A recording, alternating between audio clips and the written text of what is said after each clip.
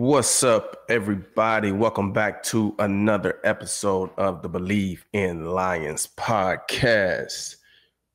It's another solo show today, and I kind of like it. I like getting to talk to you guys, talk about football, talk about the Lions, talk about what we're witnessing, what the world is witnessing in the Detroit Lions, your 10-1 Detroit Lions. I'm your host. I'm Glover Quin, former Lions safety, played back in 2013 to 2018. I am your host, and I'm excited, guys. I'm excited. It's Thanksgiving week, season of giving, and the Lions are giving us a lot to talk about, giving us a lot to enjoy, and giving us a lot to be excited about. And I hope you guys are excited, getting to watch the Lions every week. You guys are traveling to the games. Man, I was at the Houston game. You guys were incredible. I see it every week on the socials. What you guys are doing on the road in Indy, that's impressive. That's impressive. That right there will go a long way. The Lions went on the road yesterday, played against Indianapolis team. And you never want to take anything for granted, but you go on the road, you're playing against a team and you get a win. You find a way to get a win. Was it the prettiest game that we've seen from the Lions? Probably not. Was it the cleanest game we've seen? Probably not. But they find a way to win. And they're playing great defensively, right? We're going to talk about that. But after the game, Dan Campbell talked and, those guys are 10-1. I think I saw something that said that this is the first time that the Lions are 10-1 since I think 1934 when they started out like 10-0 or something like that, right? So it's been a long time since the Lions fans have been able to enjoy this type of success from their football team, right? It's a special thing. It doesn't happen very often. It really doesn't happen very often. I know we think that it happens all the time, but it really don't. It doesn't happen very often. But the one thing that I continue to see every time I look at after the post-game stuff and Coach Campbell is giving out game balls, and when you win 9 games in a row, we're seeing this each and every week, right? They're giving out the game balls, and every last one of those guys are talking about how much they love each other, how much they enjoy playing, how like the brotherhood, all those things we're seeing, right? So it's got a lot of things that I want to talk about on this pod. I know I'm rambling a little bit, but first, let me thank our sponsors. Obviously, BetOnline is the world's most trusted betting platform and your number one source for online betting. From the earliest odds to in-game live betting, BetOnline provides you with all of the action and the ability to watch the games as they happen. With the largest selection of odds on everything from football to NBA, college basketball, NHL, UFC, MMA, head over to BetOnline today to get in on the action with America's most trusted site for online wagering. BetOnline. The game starts here. The game starts here. It's great because the Lions, they're rolling. They're rolling. They are the best team in football. I saw it on TV today. People are saying they're the best team in football. They're saying the Eagles are creeping, but the Lions are the best team in football. They've been that way. And the Lions have been winning so much and so well that they can go on the road and win 24-6, and people are getting bored of that. They're wanting the Lions to win like they won last week, 52-6. And look at those scores, 52-6, 24-6. That means the Lions defense is not giving up touchdowns. They've went 10 quarters without giving up a touchdown.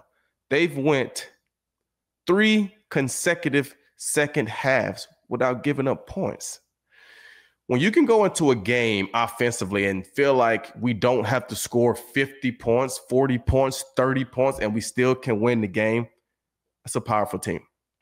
Powerful team. And that's what the Lions are doing right now. For so long, it was always about the offense. The offense. Even when I played there, it was the offense. Calvin Johnson, some of the guys that we had on the offensive side of the ball, right? Defense got very little respect because offensively they had to score a lot of points, right? And so now the Lions are playing great championship caliber defense. They've believed in Aaron Glenn. They stuck with Aaron Glenn, and the guys are playing well. Yesterday, I don't think they had any turnovers. So that might have broke a streak of no interceptions, no turnovers. They've been rolling for probably 14, 15 games right now. But they were able to win that game. They didn't give up any touchdowns. They were great on third down. And you go on the road and you win 24-6. That is impressive. That is very impressive. But obviously, the biggest thing that I took coming out of that game was the injuries and Terrion Arnold not being out there. We had some of our backups in Vildor, and we gave up a couple big plays. Did it hurt us? No. Did they find a way to get stops? Yes. But, people get caught up in seeing Terrion Arnold and different plays and penalties, and they have a lot to say, but it's not always as good as it seems, not always as bad as it seems. Terrion Arnold has been having a great rookie season. He's learning, and we missed him yesterday, and we clearly saw that. And that is one of the things that scares you moving forward, right? Injuries. We saw a rash of them yesterday, and we on a short week. We got Thanksgiving game coming up at home against a divisional opponent, the Chicago Bears. And, the Chicago Bears, their record doesn't say it, but they've been playing somewhat decently. They've lost a lot of close games in the end, right? So we don't want that fortune to turn this week, but we got a rash of injuries. Terrion Arnold, Carlton Davis, two guys in the secondary. David Montgomery went down for a little bit yesterday. Taylor Decker went down for a little bit yesterday.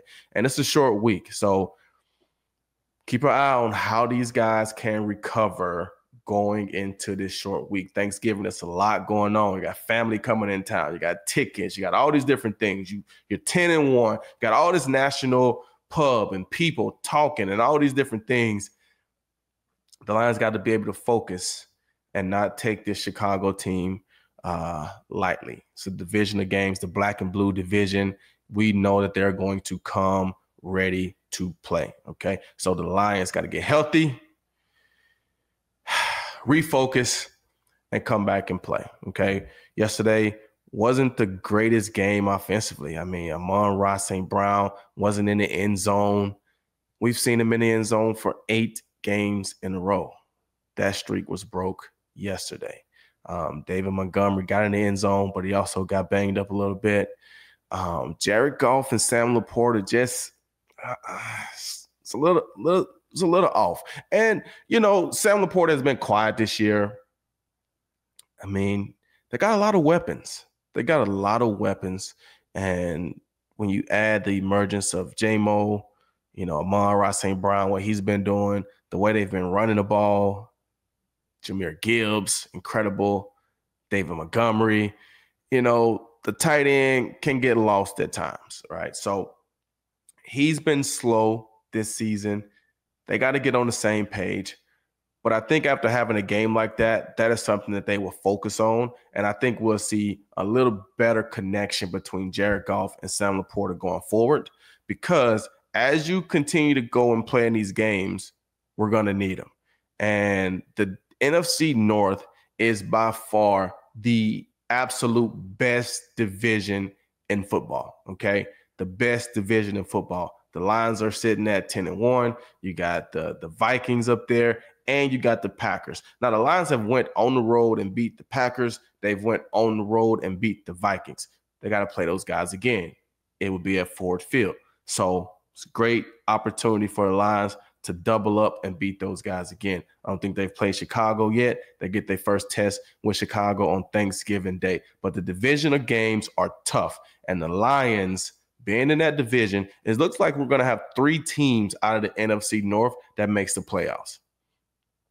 The Lions does not want to drop any of these games to these divisional opponents. So it's going to be very, very, very, very critical that they get healthy and that they stay focused down the stretch. You start out strong, you have to finish stronger. And it gets tougher. It gets tougher because you've been winning every week. Every week you've been winning. You've been winning. And I know the football odds, the football gods say, hey, man, it's going to happen at some point, right? We haven't seen, a team that's just rolled through in a long time, right? And so you want them to get some of these injuries out the way. You want them to get some of these bad games out the way. And they're finding ways to win in this stretch. But if you go back to the Houston game, wasn't a great game. Obviously, Jacksonville was the best game we've seen. And then this game wasn't a great game, but they won, okay? So they're in a little lull right now, but I think it's going to be great for them going forward. I really do. I really do. I'm concerned about the injuries, concerned about the secondary, okay? Because if you remember, the last game and the only game that the Lions lost was to Tampa, and they had 2 wide receivers. They had Mike Evans, they had Chris Godwin, and I think Chris Godwin gave us over 100 yards in the first half, right? It was tough for us to contain those 2 wide receivers. So not having Arnold, Carlton Davis being a little banged up, that worries me a little bit, okay? That worries me. Obviously, Brian Branch. And what's the deal? What is the deal with Brian Branch and the NFL referees? I mean, I think this guy gets a penalty every game almost for a hit that, honestly, I don't even know. I don't even feel like it's an illegal hit. I mean, yesterday he hit Buddy with his shoulder. Is it that he's hitting guys so hard that the referees feel like it's just unnecessary roughness? You don't have to hit him that way. And I just don't, I really don't see it. I mean, if he was going helmet to helmet, lunging at guys, I really just don't see it. I don't know what's going on with the NFL referees and if they have a vendetta against Brian Branch, okay? It's a great, phenomenal young player, young safety who's playing phenomenal. But every game he's getting a penalty, and those penalties are costing money. Unnecessary roughness penalties cost money. I don't know what the number is right now, but back when I was playing, and that was a little while ago, but there would be $15,000+, and that will be for the first offense. He's had multiple, so I don't even know what his number is right now, but I'm pretty sure he's had several meetings. He's probably appealing some of these fines, and I hope that he's winning, but we got to figure out what is going on with the referees and Brian Branch, okay? I don't get it, but it's a big penalty in every game. And the more you get them, I feel like the referees start to look for that stuff. They're looking for him. And when he has a questionable hit, questionable play, they're throwing the flag on him. They're not giving him the benefit of the doubt. They're putting the flags on him immediately. And so we got to keep an eye on that, because that could loom very large when you're playing in these big games. Obviously, we got to play Green Bay again. We won the first Green Bay game, but they ejected him early in the game, right? Early in the game. And as you get down the stretch playing these key games, we can't afford for guys to be getting kicked out of games.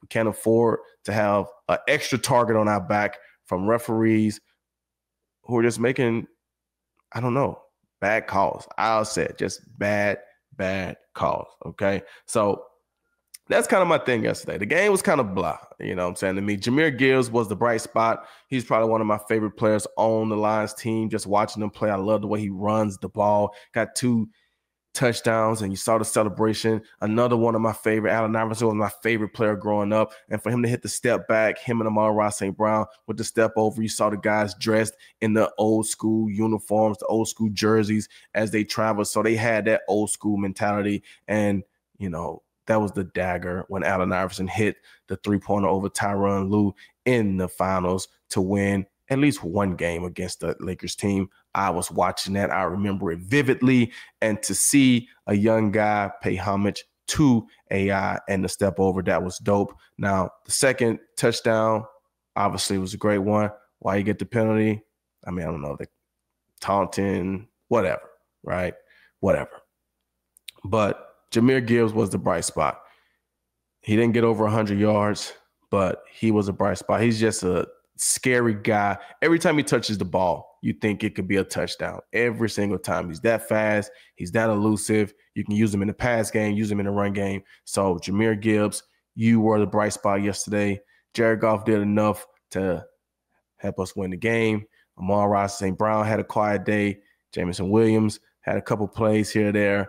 Wasn't the greatest offensive game, but they found a way to win defensively, showed that we don't have to go out and score 40 a game.